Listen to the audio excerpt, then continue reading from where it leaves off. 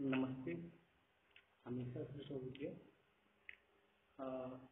I JV'N Gaurav from the Faculty of BScRT and Diagnostics in the Department of Diagnostic and Community Health in the discipline Radiology from JV'N University. Today we are discussing a session that is important or useful session for application of radiation imaging technique or radiographic technique and general radiation physics.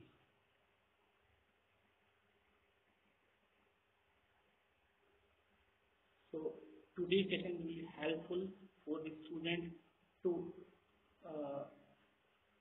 know or understand the general radiation physics or production of X-rays or any type of particles or rays or the positioning of patient.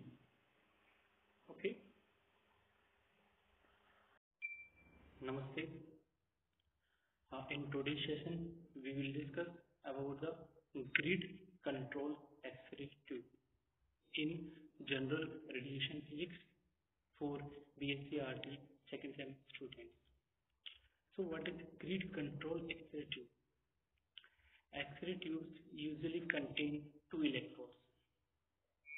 The switches used to on or off exposures must be able to withstand large changes in applied voltage. A grid control X-ray tube contains its own switch which allows the X-ray tube to be made on or off rapidly.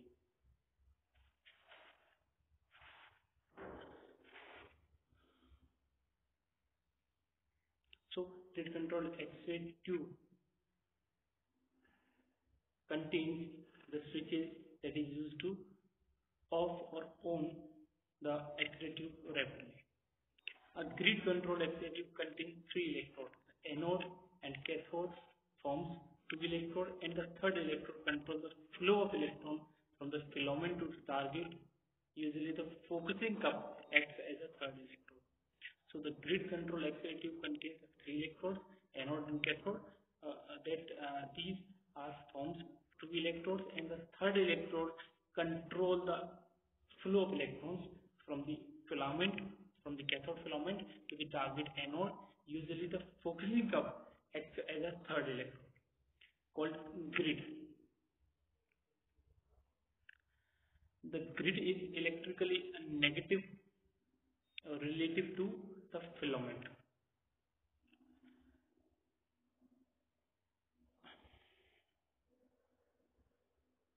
The voltage across the filament grid produce an electrical field along the path of electron beam.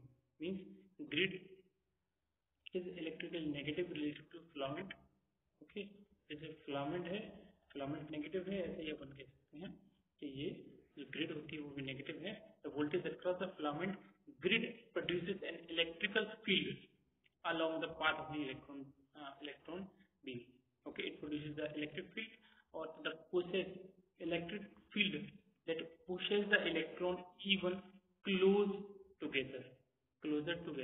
Okay, that pushes the electron closer to one another or together. If the voltage is made large enough, the tube current may be completely pinched off and no electron go from the filament to the target. Means here we are talking about the saturation potential. So if the voltage made large enough, the tube current may be completely pinched off. Means tube current is maximum and no electron go from the filament to target. Above the saturation potential, there is no electron that go from the filament to target. The voltage applied between the focusing cup and the filament are close together. Between the focusing cup filament are close together means the value of the voltage is close of the filament and the focusing cup. The voltage necessary to cut off the tube current is not very large. The voltage that is used to cut off the current is not very large. potential. Okay, so in this view, in this session, we have discussed about the grid control accelerative. Grid is the third electrode that is used as a focusing cup, or it produces the electric field,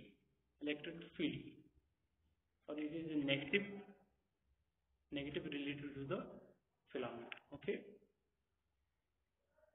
thank you. This session is over.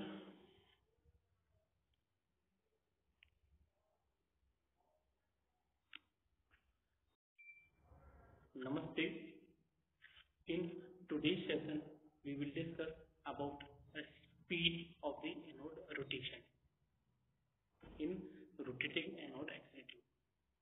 That is a part or session of general relation physics setting for BScRT second sem students. So the speed of the anode rotation. Let's discuss. The anode is made in the form of large disk of tungsten. Okay, anode is made of the form of large disk of tungsten or an alloy of tungsten. Okay, which rotates at a speed of about 3000 revolutions per minute. Okay, this will facilitate the electron to bombard a constantly changing area of the target. Means if there is no rotation, the area where the electrons bombard is fixed or same. But when it is rotating 3000 revolutions per minute, then it is constantly changing the area of the target where the electron bombards. So the tungsten disk has a beveled edge. Beveled edges. The angle of bevel may vary from the 6 to 20 degrees.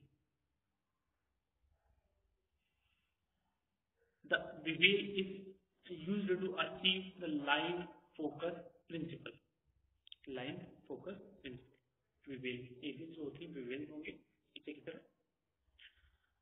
The disc is mounted on the stem, and the stem is attached with a copper cylinder called rotor. So disc is mounted on a stem. Anode disc or anode assembly, anode target is mounted on a stem, and the stem is attached to the copper cylinder called the rotor that rotates motor. That rotates by motor. The anode assembly rotates with the help of bearing. Anode assembly rotated with the help of bearing. The stem is made of molybdenum, which is having high melting point. So melting point of the molybdenum is high, and poor heat conduction, or conduction of the heat is poor in case of molybdenum. The molybdenum stem prevents the flow of heat. Molybdenum stem prevents the flow of heat from the tungsten to the bearing of anode assembly. Okay, so the molybdenum stem prevents the flow of heat from the tungsten to the bearing of anode assembly. So it prevents the heat flow backward from the tungsten target to tungsten disk to bearing. Okay. So this session is over. I think you all will get a good knowledge or a knowledge about the rotating anode accelerative or speed of the anode rotation. Thank you. Namaste. In today's session, we will discuss about the cathode assembly. Cathode assembly that is important component in the accelerative. That is a session of general relation physics second for BScRT second sem students. Cathode assembly. So let me discuss about the cathode assembly. Rotating anode accelerative. Rotating anode accelerative consists of a cathode and anode, which are kept in a glass bulb or glass envelope.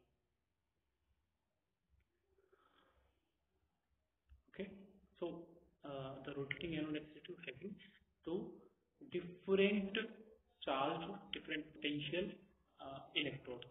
It's called cathode and anode, or that is kept in a glass valve or envelope. The cathode is a tungsten filament which is offset from the long axis of the accelerator is to face the target near the periphery of the anode disk. To face the target near the periphery of the anode disk. Face the target. Usually rotating anode tubes are fitted with two filaments. One is larger than the other. Placed side by side in the cathode assembly.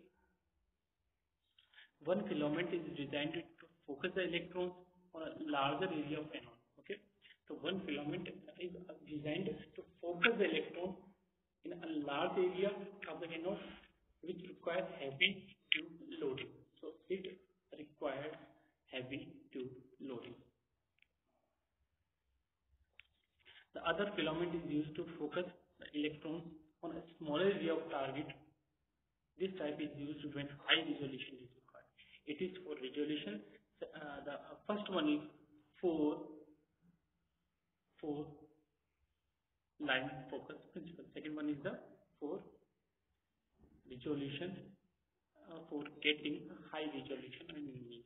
This type is used when high resolution is required. Both filaments should focus the electron on the same part of the anode. So the focal spot is at the same point for both the modes of operation.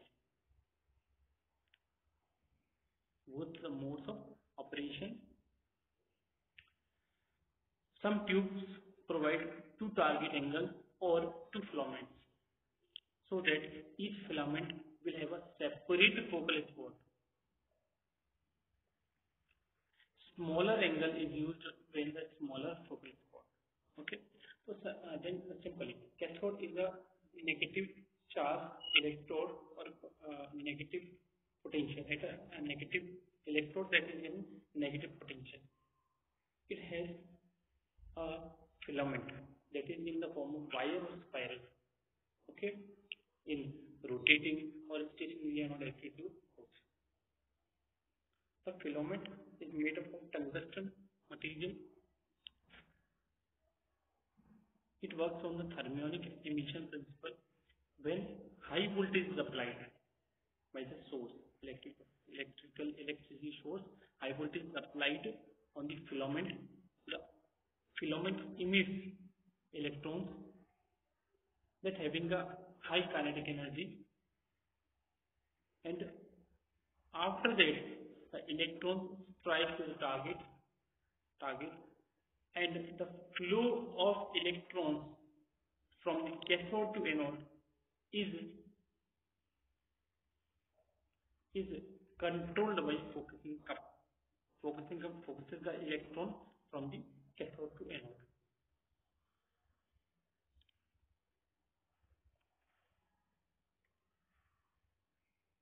Okay, this is a negative potential electrode. Anode or target is a positive potential electrode. Okay, so cathode assembly having the filament, it has a focusing cup that is both the filament and focusing cup is at same potential in some cases, same potential in most cases. Okay, so thank you. The session is over. I think it will help to understand. I think you will get a good knowledge after watching the video. Okay, thank you.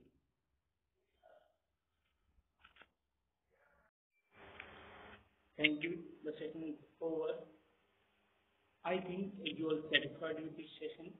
If you have any query, then put it into the comment box. I will resolve it later.